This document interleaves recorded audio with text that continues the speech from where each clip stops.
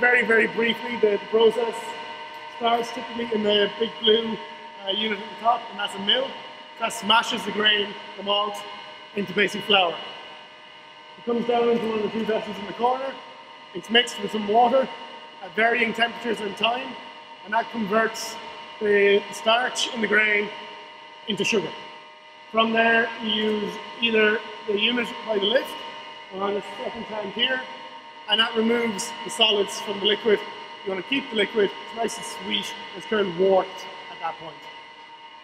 From there, you boil it, you put it into the kettle, and you boil it. You boil for a number of reasons. One is to sterilize it, because when you add your yeast later, you don't want it to compete with any bacteria. It creates a disgusting beer if you do.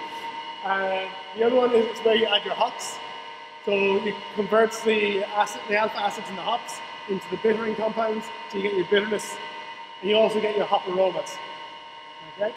It also helps take out some things like proteins and polyphenols and stuff like that that lead to a hazy beer at the end of the process.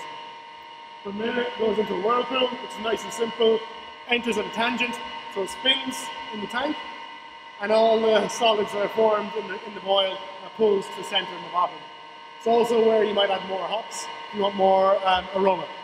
So with the hops, the longer they're in the process, the more bittering you get and the less flavor you get. So the shorter time they're in contact, the more aroma and less bitter. From here, we basically cool it and put it into the fermenter down on the ground floor, down at the same level as the bar. And that's where you add your yeast. So from grain to the fermenter is 8 to 10 hours, depending on what you're brewing.